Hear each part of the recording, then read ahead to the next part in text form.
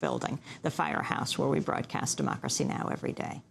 Well, Election Day is one day away. Tomorrow, tens of millions of Americans will head to the polls. Is the nation's voting system ready for the unprecedented turnout? Already more votes have been cast before Election Day than ever before. As of Saturday night, there were some 27 million absentee and early votes in 30 states, according to the Associated Press. But already, reports of voting irregularities, long lines, malfunctioning machines, and badly managed polling stations are pouring in from across the country. Despite documented irregularities, about a quarter of all voters will use electronic machines that offer no paper record to verify their choice was accurately recorded. Voting rights groups have filed lawsuits against election officials in Pennsylvania and Virginia, saying they've not stocked enough paper ballots to prepare for the expected turnout. In Colorado, Tennessee, Texas, and West Virginia, voters have reported using touchscreen machines that have flipped their votes to the wrong candidate or party. Meanwhile, Florida has switched to its third ballot system in the past 3 election cycles, and glitches associated with the transition have caused confusion at early voting sites. This all comes in the wake of voter suppression tactics that have seen tens of thousands of voters potentially lose their right to vote. In the battleground state of Colorado, voter rights activists recently won a major victory after state officials agreed to reinstate tens of thousands of people whose names had been removed from the polls, from the voter rolls. Mark Crispin Miller is a professor of media culture and communication at New York University. He's the author of several books, most recently Loser Take All, Election Fraud and the Subversion of Democracy, 2000-2008. His previous book, Fooled Again, How the Right Stole the 2004 Election and Why They'll Steal the Next One, too. Welcome to Democracy Now! Thanks for having me back, Amy. Well, let's start where I haven't seen much mention, and that is this man, Mike Connell, in Ohio, testifying. Who is he? What is his relevance to the big day, to Election Day tomorrow? Yeah, this event in a courtroom in Columbus may be one of the most important things to happen in this whole election, and maybe one of the most important things to happen in American history. This sounds hyperbolic, I know, but it is true. Mike Connell has been named as Karl Rove's computer guru since 2000. The lawyers in the case refer to Connell as a high IQ Forrest Gump because he's been on the scene of every dubious election we've had over the last 8 years, starting with Florida 2000. Now, he has been named by a man named Stephen Spoonamore, S-P-O-O-N-A-M-O-R-E, who's a very unusual and particularly unimpeachable kind of whistleblower. He's a conservative Republican. He's a former McCain supporter, but above all, he is a renowned and highly successful expert at the detection of computer fraud. He works for big banks, he works for foreign governments, the Secret Service. His job is to figure out how computers are used to steal money or information or votes.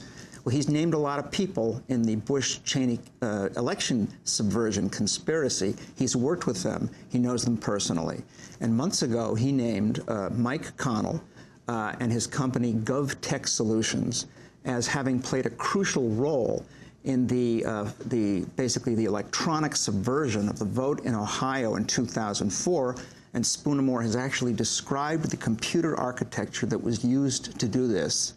Now, on the strength of this testimony, the lawyers in the case had the judge issue a subpoena to Mike Connell last week. Connell defied the subpoena. He was in contempt. Late last week, the lawyers filed a motion to compel compliance, and to everyone's surprise and delight, the judge ordered Connell to appear today and to be deposed for 2 hours about his role in this long-standing electronic plot, basically, to flip votes towards the Republicans. Some of this deposition will be sealed, and I have to tell you the part that will be sealed. Apparently, Rove has threatened Connell. He told him that if Connell did not take the fall for this whole thing, the Department of Justice would start investigating Connell's wife, Heather, for improper lobbying practices. Now, that part of the deposition we're not going to know the answers to. But what's astonishing to me... Who does she lobby for? Various politicians and so on. Whether she's guilty or innocent is beside the point, because as we know, the Department of Justice is a cudgel. in the collective hands of the Bush administration. This would be more selective prosecution. But what's really astonishing here is that Karl Rove could make that threat with such impunity. This shut Connell up. And he was, earlier inclined to talk about what was going on. Then he got himself 3 very expensive Republican attorneys who promised that they would make sure he could not be deposed before Election Day.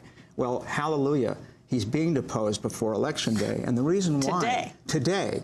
The reason why this is so important, and the strategy behind the early part of this case all along has been that if we can shine a spotlight on the perpetrators of this kind of fraud before Election Day, make them nervous, make them pull in their horns, distract them, is a good chance that they might not try to do what they're clearly ready to do. Because let me just add, Connell is on the Mccain payroll. He's working for Mccain right now, and he specializes in a particular kind of computer architecture whose only purpose, Spoonamore says, is to steal votes.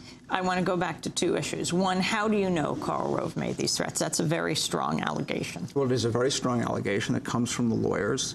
That the lawyers were evidently told by Connell or someone close to him. But this stuff has been on the website of Velvet Revolution. Raw Story has reported it. The media, however, has remained over-focused, of course, on Acorn, which is a nothing story. But let me make clear that the brouhaha over Acorn, right, this orchestrated propaganda drive about Acorn, has many distracting purposes, and one of them, I promise you, is to distract us from this case. This case is an Ohio RICO case. Well, lately, the Republicans filed an Ohio RICO case against Acorn, and I think the purpose... RICO meaning racketeering. It's a racketeering case. Ohio has the strongest racketeering statute in the country. This is one of the reasons why the lawyers decided to go there and do this. What do you mean he specializes in the computer architecture, the internet architecture that can steal elections? Well, it's a system. If people go to the website for Velvet Revolution, particularly www.rovecybergate.com, they'll find the documents that Spoonamore has filed describing the setup that's known as man-in-the-middle. This happened in Ohio in 2004. It involves shunting the data that comes from the website for the Secretary of State, I mean the election returns, taking those election returns as they come to the website in real time and shunting them to a computer somewhere else. What happened in 2004 was the election returns from Ken Blackwell's website were shunted to a computer in a basement in Chattanooga, Tennessee, under the control of a very partisan private company to which Connell was connected. The data was shunted to this strange computer in Chattanooga and then directed back to the Secretary of State's website. As Spoonamore has said, the only purpose of doing this, man-in-the-middle thing, is to commit crime. Bev Harris of Black Box Voting has lately reported that there are similar man-in-the-middle setups in Colorado, Illinois, and Kentucky. So it's very important that tomorrow, when we're out there engaging in election protection and working to make the turnout as large as it possibly can be, because the larger the turnout, the harder the theft, people have to be paying very close attention to the numbers. They have to be watching the traffic at different precincts and so on. I want to go to the issue of voting all over the country. You're following it very closely. You're going to be with us Tuesday night for a 5-hour broadcast to be monitoring what's happening in all the states, especially the key swing battleground states. What have you learned? It's estimated about a quarter of people have already voted. Yes, an astonishing number of people have voted, and I take that as very good news, not because that necessarily ensures their votes will be safe. I take it as good news because it indicates to me that an awful lot of Americans understand that the voting apparatus that we have out there is untrustworthy, and they're taking special steps to see to it that their votes count. But what we've seen over the last couple of weeks is basically a replay on steroids, if you will, of what we saw in 2004. Vote flipping by machines in West Virginia, Texas, Tennessee, and Missouri that we know of. And let me make something clear, Amy. All the flips go in one direction. It's all from Obama, either to McCain or to Cynthia McKinney, as it happens. We did hear of 3 people who claimed that their votes were flipped from McCain to Obama in Tennessee, but they're all related to a Republican official. Their numbers are unlisted, and they told the local newspaper and not the Election Commission. So I have my doubts about those 3 cases. But there have also been, as usual, very long lines in Democratic precincts only. We're talking about a calculated kind of shortage that magically does not afflict Republican precincts, only Democratic ones. Well, now, in these pre-voting, in these long, early lines, not all precincts are open, right? Right, not all precincts. This is something that's happening in some parts of the country. And I want to make something clear here. Turnout on Election Day, massive turnout, unprecedented turnout is all important.